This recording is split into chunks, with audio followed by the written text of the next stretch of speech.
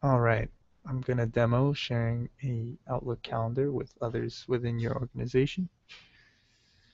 Right now you can see my calendar on the screen, and uh, if you don't have permission to see it, you can't actually view it from your Outlook.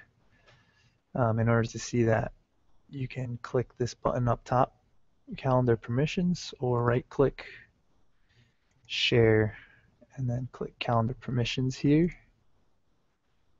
This will bring up a window, and by default I have set that anyone can view uh, my calendar as a reviewer. What that means is they can see the full details of every event except private appointments. And also, yeah, that's about it. And you can change that based on this drop down.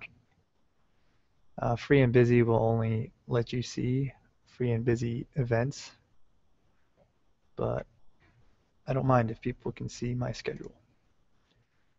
And here I've specified the level for the conference room and all staff nationwide. You can add by just clicking add and add people from your global address book.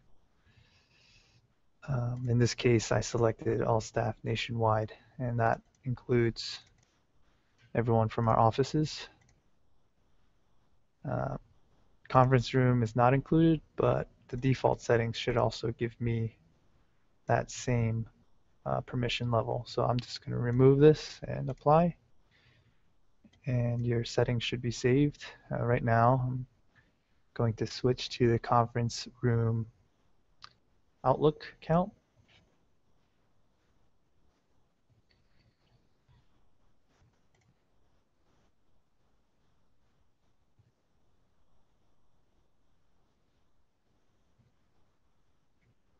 So here I am as conference. You can see up top. Click the calendar. I can see my name here. If I did not see that, you would click open calendar from address book. We'll just delete and re-add it. Sam Yi, and you'll see. Can overlay the calendars like so and change the color if I want, but I'll leave it to the automatic setting.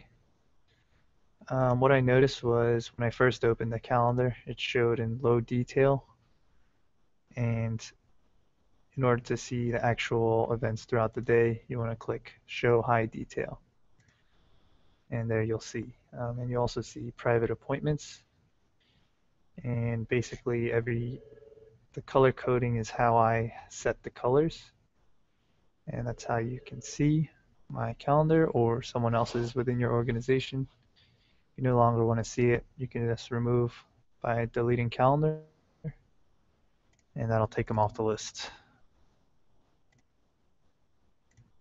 And there you have it. There goes the demo. Thank you for watching.